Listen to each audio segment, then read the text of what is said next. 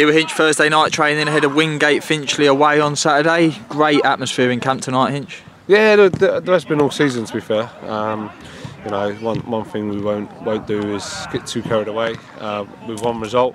But yeah, if they're not confident after Saturday, then they never will be. After that 9-1 win, a lot of attention on the club and some individuals in the team. How's everyone taking it in their stride? Yeah, like, don't seem no different. Like I say, they've trained really well all season, to be honest.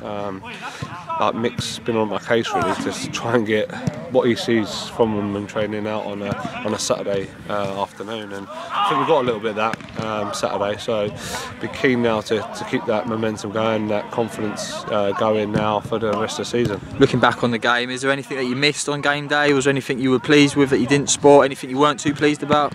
No, I was obviously disappointed to go to 1-0. You know, then the game can go either way. I think the difference being that we just go in at half-time 3-1 up, when previous games maybe we've gone in 2-1 down. So that's a big sort of shift in momentum that we take into the second half then. I think that's a crucial stage of the game and what happened really. So you know, we're not expecting Jesse to smack one in from 30 yards every week and Ollie, but you know, we've got to be ruthless and take our chances when they present themselves. It sounds like and looks like Wingate's a hard place to go and get a result. I think they've picked up a fair few draws in recent weeks. Are you just hoping that we carry on with that confidence we showed here at Woodside? Yeah, definitely. I mean, it's a nice place to go and play football actually. Wingate's a nice setup there. So yeah, we look forward to it, but you know, it's going to be a tough test. If we just think it's, you know, going to be the same as Saturday, then we're going to be in for a big shock. So we won't let them do that. We want them to be confident but not complacent, and that's a fine line and fine margin to work from. But yeah.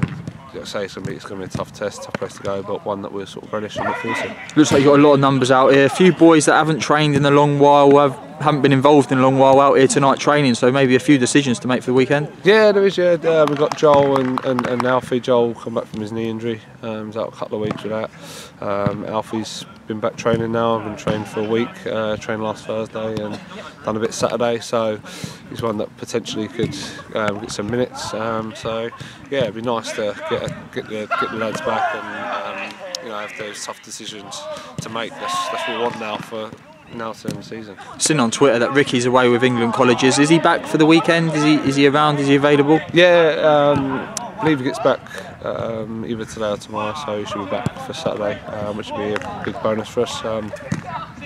Just obviously have to monitor how much football he's played over there.